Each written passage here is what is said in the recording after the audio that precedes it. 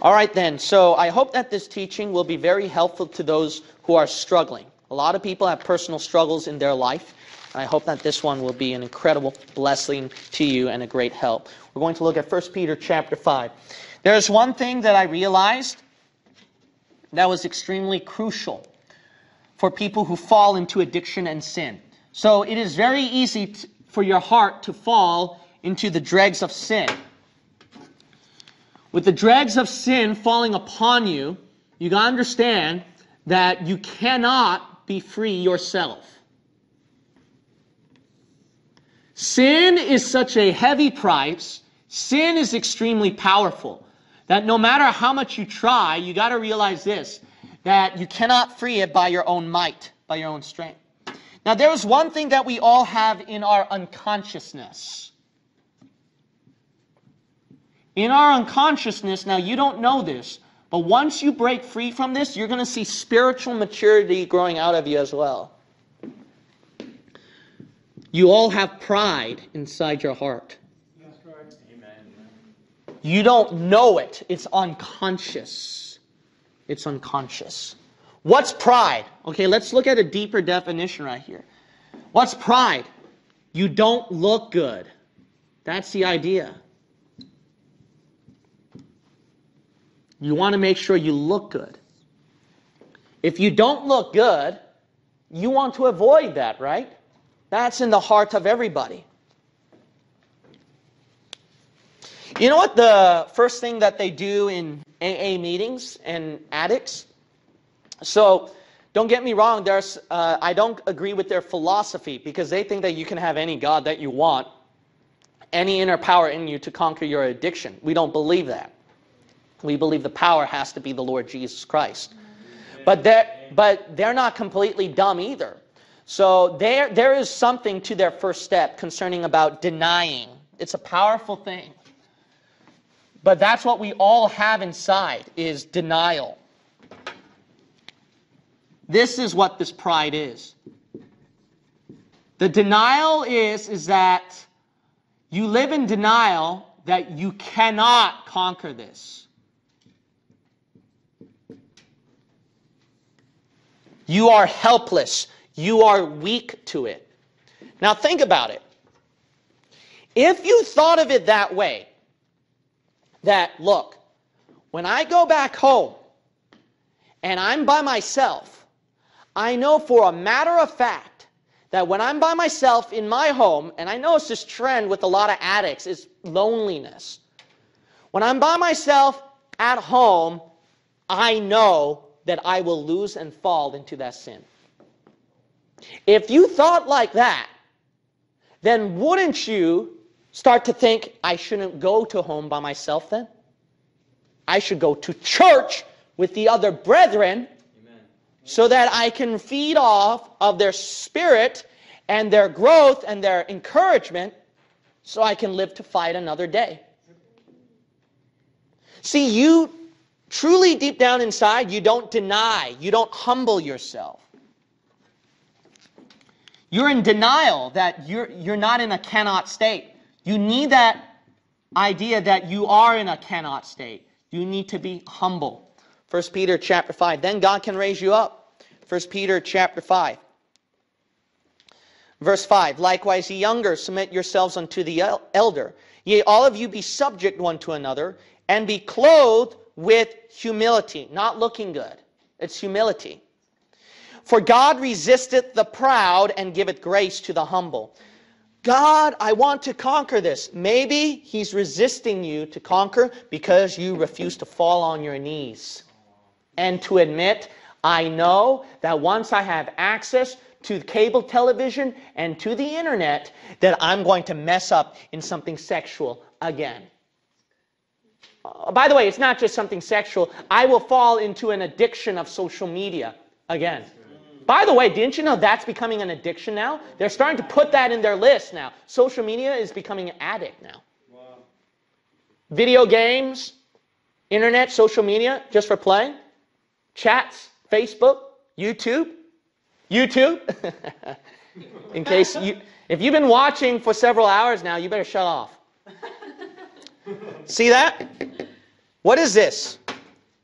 This is becoming an addict.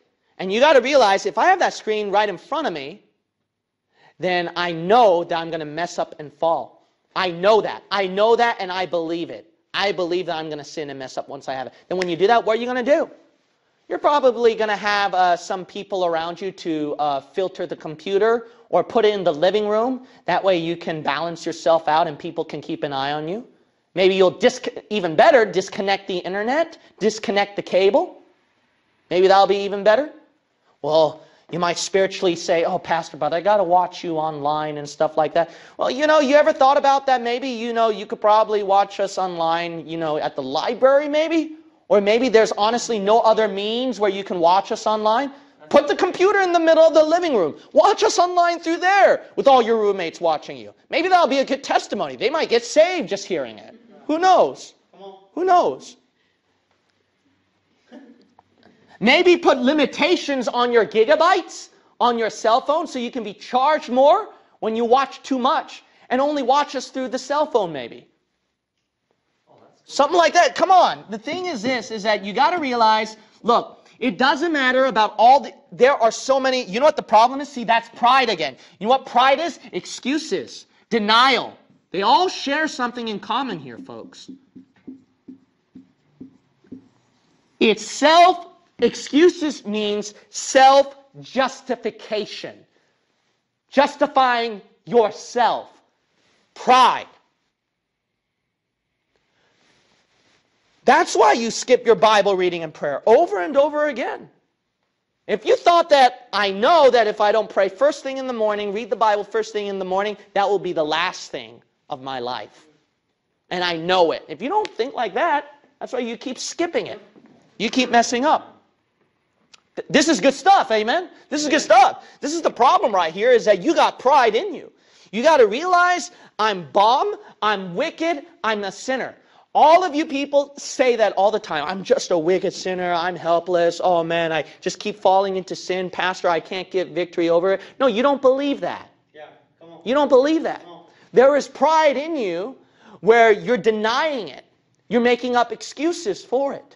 If you realize that you are truly wicked and helpless, then here's my question to you. If you are truly helpless, and I mean you are nothing. You are nothing. What are you going to do then if you're nothing? If you go back to your own ways. If you go back to your own ways, denial, excuse, pride, looking good, etc., etc., your own ways of conquering, my question to you is this. If you realize that, why do you keep going back to your own ways if you truly are nothing? Now, when you realize that this is truly nothing for you, your own ways, you got nothing, right? What else can you turn to then with nothing? If you're truly humble, if you truly believe in the power of God, if you truly believe He's everything and all of it is right, you're going to finally go by God's ways. You're just stubborn. You're just prideful. That's your problem. What did God tell you over and over again? Oh, I've tried it. I've tried it. No, you haven't. You haven't emptied you. You only went back and forth. You and God. You and God. No. What did God tell you to do? Read the Bible. Pray. Are you doing that? Oh, Pastor, I'm having a struggle with my addiction. Okay, when's the last time you read your Bible? Amen. Yeah.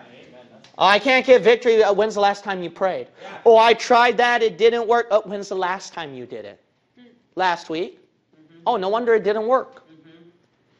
Well, I tried it one time and it didn't work. Hey, who says? God said, read the Bible and pray one time. Is that what He said in His Word? What did He say? I'm preaching here. Because I'm doing this out of sincere love for people who have a stronghold of addiction. Amen. That's why I'm doing this really strictly and seriously here. Yeah, did God tell you one time to read the Bible and pray? Or did He say daily? Yeah. Amen. What did Joshua chapter 1 verse 8 says? This book of the law shall not depart out of thy mouth, but thou shalt meditate therein day and night, that thou mayest observe to do according to all that is written therein. For then thou shalt make thy way prosperous, and then thou shalt have good success. Psalms chapter 119, wherewithal shall a young man cleanse his way, by taking heed thereto, according to thy word. What did the book of Psalms say? Thy word is a lamp unto my feet, and a light unto my path. What did the Bible say? What did Jesus say when he was tempted? Man shall not live by bread alone, but by every word of God in his own temptation. Yeah. What did the Apostle Paul say? Pray without ceasing. What did King David say? I pray at the morning and the afternoon and the evening. What did Daniel do? He prayed 3 times a day. Yeah. Are you going by God's ways? Here's another thing. You heard me say this over and over again. I don't know why you're not doing this. Come on. Well, I'm too busy with work and I'm too busy with that. See? Your own ways. Yeah. You refuse to say that. Look, if you truly realize that you're wicked, you're nothing, you would have thought this way. If I go back to work again, I know I'm going to fall back into this sin because I depleted my energy with God, my spiritual protection and haven with God. Without this spiritual haven, spiritual shield, I am truly nothing. Do you believe in that? Do you believe in that? See? You don't really believe it. You're denying. You're thinking it's not that necessary for you. You can skip one day. See? Because you're going, you a little more than God. That's why you lose the battle. It's pride, unconscious pride. Denying where you are truly helpless if you skip Bible reading. Denying you are truly going to fall into that sin if you skip prayer and skip going to church. That's why you fall. That's why you fall. You need to go to church. Here's another thing. You need the brethren. Yeah, amen. You need the brethren to support you. Bear one another's burden. There is strength in numbers. You've got to understand that. Now, thank God for some programs. I think it's, I could be wrong, but maybe it's Victory Outreach, or maybe it's a different program. But there is I believe, an independent fundamental Baptist minister who started a recovery program. And I think it's called Victory Outreach. I could be wrong. But I notice a lot of IFB churches and even Bible-believing churches have that. And you got to understand this. You got to realize this. The world sometimes is up ahead where Christians fail to see it. But God already told you a long time ago, best way to recovery is through fellow brethren. The Bible says at the book of James, confess your faults one to another. What did the book of Galatians say? Bear ye one another's burdens. You need fellow brethren to support you. Now, of course, you got to use your head. Paul said there are some sins that are even shameful to speak about in the church. You don't want to say it to the brethren and then some little kids hear about it or newcomers hear about it. Yeah. You don't want to do it that way.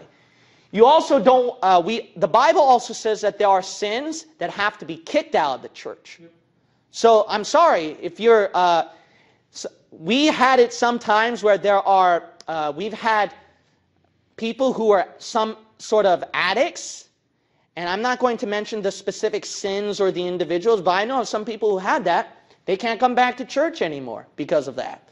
Why? Because there are sins that cannot be condoned in the church, otherwise people will keep seeing that. And then somebody else is going to get influenced by that. And it ruins the testimony of our church. We cannot have that. However, the thing is that does not mean that you're going to be all alone out there. For crying out loud. Do you know, I don't know if you knew this, but AA program, I don't know if he was or not, but when I read his life story, he was a saved Christian, it really looked like. Now, I know Big Chuck believed the guy was a saved Christian. Me, I'm going to give the benefit of the doubt he is. If he's not, hey, I'm open to that too. But the point is this. The point is that, look, when I went to a lot of recovery programs, there's always a Christian somewhere, some saved brother or sister somewhere in there. Of course, you're going to get some different religion people, some atheists, and they're not doctrinally sound as we are. But the Bible didn't say you need doctrinally sound brethren to help you. You needed what? Saved brethren. That's what you need. You need saved brethren. And in recovery programs, They said it doesn't matter which higher power it is. So look, while some atheists may be looking at a shoelace for his higher power, you can just focus on Jesus Christ. I kid you not, there are some people who actually said that. I had some Bible-believing brethren who went through recovery programs. They told me they heard people saying that, like a shoelace or something like that. Or a doorknob. It was ridiculous. Wow. But they got freed, they got supported. You know why? Because they replaced it with Christian principle. Yeah. If there is no Christian church out there, which I highly doubt, there is, all right? Government even sometimes support these groups too, because they don't want a bunch of addicts running around. Yeah. So the thing is this, is that if there is no Christian church out there that has a recovery program where you can go to, there is a secular recovery program out there, and there will be a Christian somewhere. And wouldn't it be great that you have a saved brother or sister in Christ over there, and maybe you can convert them to become a Bible believer maybe one day?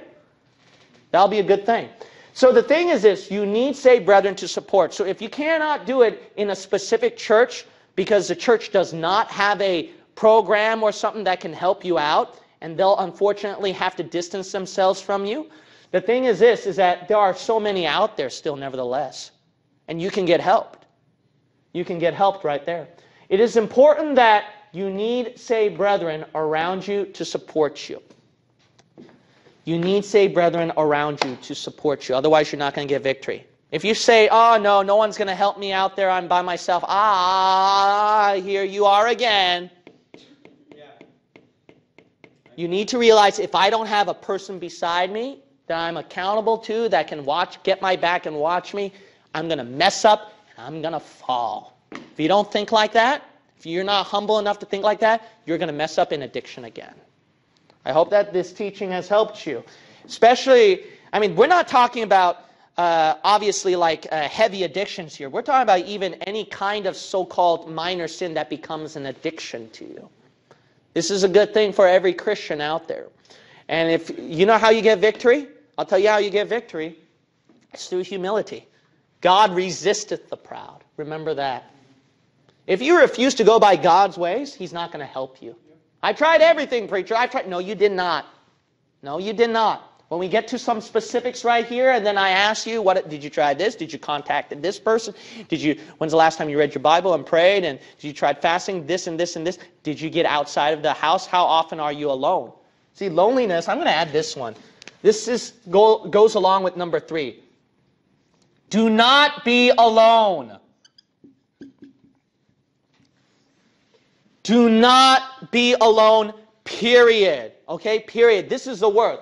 Bob Jones Sr. once said, an idle mind is the devil's workshop. You know what the Bible said about Sodom and Gomorrah? How did they become so wicked in their perversion of homosexuality? The Bible says abundance of idleness. It gives your mind it gives a lot of things in your mind where you want to imagine. And then that imagination runs wild, and then you do more things.